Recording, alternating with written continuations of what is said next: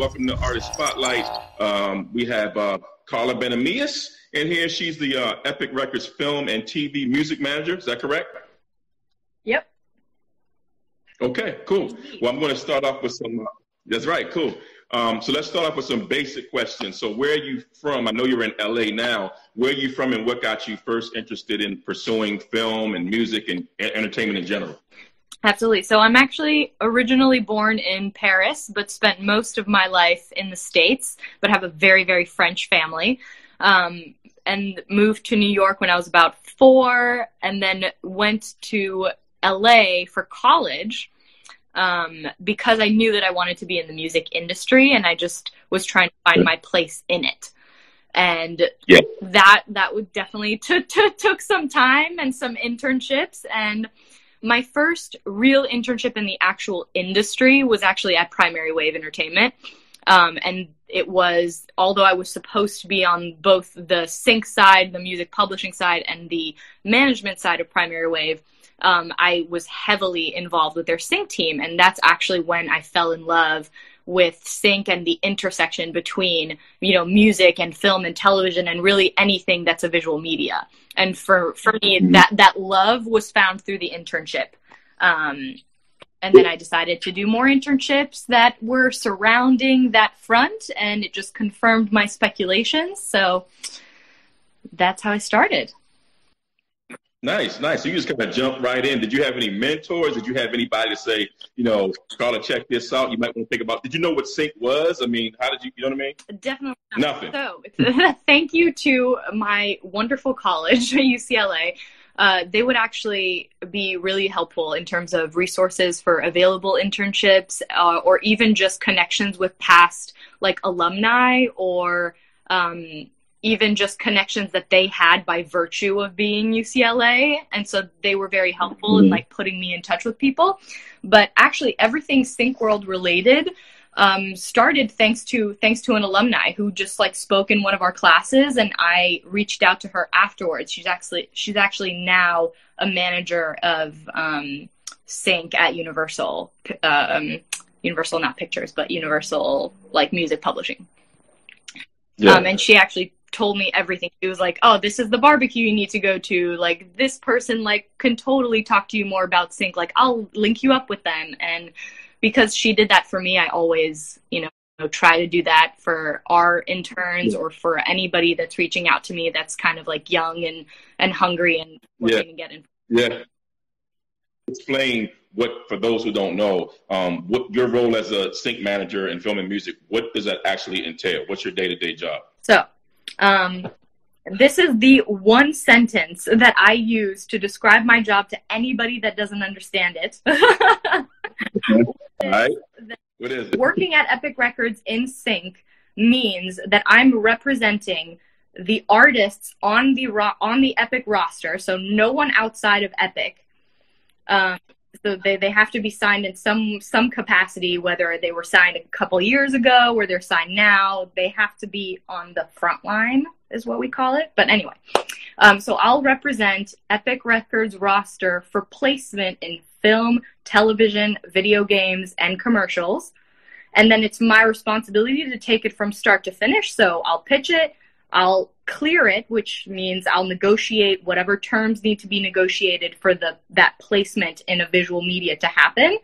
And then that's when my role hopefully stops and I can get a confirmation that it was used, and I'll pass it off to our contracts team for licensing.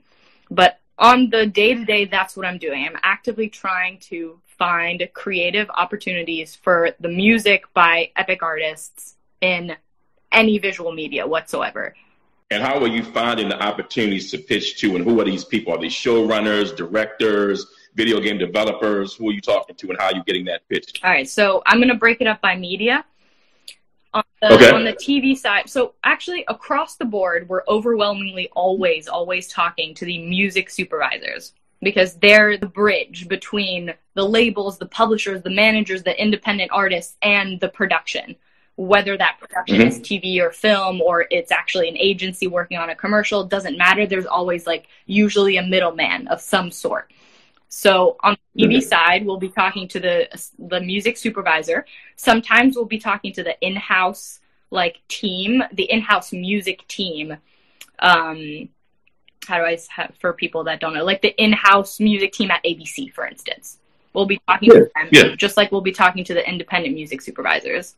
And if we're lucky and we've built relationships with producers or showrunners, then we might go that route. But it's usually always out of respect for the music supervisor, because that's our point of contact. We're not supposed to go around anybody, that's the business. On the film side, it'll still be for the major films, it'll be the in-house studio executive. So whether that's the music team at Universal Pictures or the music team at Netflix. And then they'll let us know if there's any music supervisor that's attached from those either super indie music supervisors or the actual music supervision houses like Chop Shop or Format or all of those. Mm-hmm. So film and TV is very similar in that it's music soups, in-house teams, and then if we're lucky, we have relationships with at least some showrunners, directors, producers, etc. When it comes to the video game space, we're usually always, unless the video game has hired a third party to rep them for sync purposes, we're always talking directly to the video game company and to the team. So if I'm pitching to Electronic Arts or to Harmonix or to Epic Games, I'm talking directly to them. And then on the ad side, there's another buffer in between, which are frequently the ad agencies that brands hire to represent them and work out all those creative campaigns. So then we're talking to the agency representatives and usually not the brand. However, there are brands that do their own creative and their own marketing, and that they have people that are familiar with licensing, etc. And then in that case, we're talking directly to the brand. Got it. Okay. Yeah. So you got a lot of different channels that you're going to day to day between all of those different commercials, film, TV, games, content. So how do you determine what in your roster to pitch to who to what, and is that constantly changing? It is definitely constantly changing. Now, the good news is that once you're, kind of set up to work in sync somewhere and you've built some relationships in the sync community, you will get creative briefs. So there's always both a proactive and a reactive component. Proactive is when I'm just having to look up what projects are upcoming, find the contact, and try to get in there and pitch music. Reactive is they're going to reach out to me. The actual music supervisors are going to send me a note being hey, I'm looking for X, Y, and Z music for this spot. This is my budget. What do you have? Here's the deadline. So film and TV, honestly, is all across the board. Film and television, whether you are indie or established, there will be a home for you, and it's about getting to the right people, for sure. Because so many productions have different budgets, and sometimes they have, a lot of money for a spot, and so they're gunning for that commercial music that we're hearing on the radio, or sometimes they don't, and they really need that creative fit for less money. So there is really it's really all across the board. There's not more hip hop or more pop, or it's just depends on the production, depends on the project, and there's room for everybody. That being said, there's always tracks that are more sync friendly, which to me means tracks that are used over and over and over again. Not just one-offs or the right project, we found a home. It's no, these are, sync winners. Come With Me Now by Congos was all over the place for a while. Yeah. And those tracks are usually vague in narrative. So it's not storytelling. It's universal themes, because it has to speak and, lend itself to these very specific creative spots. On the ad and video game side, though, the music is very different for obvious reasons. Commercials, it really depends on what creative they've decided for a campaign. Sometimes that means they're not using maybe any commercial music whatsoever and they're just scoring. Or sometimes they're using that very small independent artist that's maybe writing them a song for the spot. because they need acoustic folk and like tug at the heartstring things. But for the most part, I feel like commercials will want like, if I had to split it up percentage wise, I feel like in the ad space, probably 50 to 60% of projects that agencies are working on don't have a big enough budget for commercial licensing. Like, so if you're working at a major label or an indie label and your fees like demand a certain amount of money, you're missing a lot of those projects because they're more like score, composition, and maybe like smaller licensing fees. And then like 50 to 50% of the other time will be commercial music. And a good chunk of that will be catalog, like iconic, recognizable catalog tracks. And that's when it's really hard to get in there if you're an independent artist. Right. And then the other will just be like, yes, there's room for everything, and it depends on the campaign. But in general, the ad music, I feel like requires, you know, like kind of shifts and dynamic and texture and, you know, more soul and no repetitiveness, because the spots are so small and you always have to move along with the spot. So if you're staying in the same place for too long, you're probably not going to be able to work with it. Can they actually create something if they're on your roster to fit the project, or is it always something that's already pre-done and you just want to pitch what you already have? A majority of the time, we're going to want to pitch what we already have because there's so many details to consider when writing new music. So even though those opportunities do come and they're amazing, and honestly, some of them are my favorite to work on because they take so much coordinating, you have to think about, okay, if we're agreeing to have an artist create a new work, one, is whoever is asking for this music 100% going to use the song? Because if they're doing it on spec, like, is it worth their time? So there's just a lot of back end negotiations that people don't realize will come into things like that. So it's not as easy as you'd think. It's not, oh, we get a brief, we don't have anything. Oh, how about we have like some of our artists just write something that we can send? It's just not that easy. But it can be that easy when you're working independently. So there is a difference between like if you're at a major label or publisher and when you're at a sync agent or sync agency or production house. It's like all different things. Yeah, just basically like does your particular job in sync or supervision of music, does it require a broad knowledge of music, and whatever skills do you have to kind of have coming in to fill in that kind of role? I think so. One is I'm definitely not a music supervisor, and being a music supervisor, I think 100% you need so much like broad knowledge of music because you're going to be attached to so many projects, and you're going to need to draw from your scope of knowledge to be able to not want to rip your head off when you get those briefs for 50s to 60s German music or whatnot. From being on the label side and my role at a label in sync, I think that my knowledge of music in a general sense and different genres is not necessarily mandatory, but I'm sure it's helpful. But the most important thing for me to be aware of is really know my roster. So know exactly what we have, what the songs are about, what we can offer. That's the most important, I would say, along with relationships in the sync community. But I do not have a vast knowledge of catalog, or I don't have vast knowledge of all music genre, and I still can do this job. But I'm sure it would be helpful if I did, because then I could get more in the brain of a music supervisor. Have you had to have a good working knowledge, at least like a good working legal knowledge built up over the years to explain that, and what's your relationship with attorneys and publishers and that kind of thing? Yes. So the legal knowledge definitely takes a while to build up. And I would say like now 3 years in, I really recognize how important and how much information I've built up in that amount of time. I have a super close, because it's necessary, relationship with our in-house attorneys, because they tell me everything. You know, they tell me what our rights to songs are. They tell me who I have to go to for approvals. They tell me if a song is released on a soundtrack, like what we can do and what we can't. And then a whole other myriad of things that I couldn't do my job without them. I'm probably talking to them every single day. In terms of relationships with publishers, That's a little different because there's always the client that's a buffer really between the two.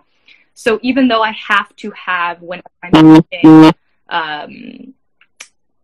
like record label music, I do always have to have a sense of, will the publishing be able to clear? Like, who even has the publishing? Do we have a list of the writers and the splits involved? Because I never want to be pitching something that's not clearable. And that's where the relationship comes in. But I'm not contacting music publishers for every search being like, hey, like, will this work? You know, because that would be crazy. Yeah. And then also legally, when it comes to actual like clearances and fees that we agree on for these song uses, we can't. Like, we're not supposed to be talking to the publishers and aligning in any way, shape, or form. All right. So let's switch a little bit of the topics, because a lot of times people who want to come to Artist Spotlight, they want to actually find out about how to get the first job and how to enter in. So you're a manager now, correct? Yeah. Okay. So what do you look for? What's for Carla to bring somebody on as an intern or a staff team member? What do you look for, and how do you find what do you look for in them, and actually how do you normally find up and coming talent and people who might have, just got out of school or looking to break in? What do you look for, and how do you find them? Yeah. What I look for, proactivity, like proactiveness or proactivity, whatever the actual word is. If you're not proactive, I prefer to bring on interns that I sense there's a proactive nature to them, because I think that's a huge part of my role, and it's a huge part of the role of, like a coordinator below me, for instance.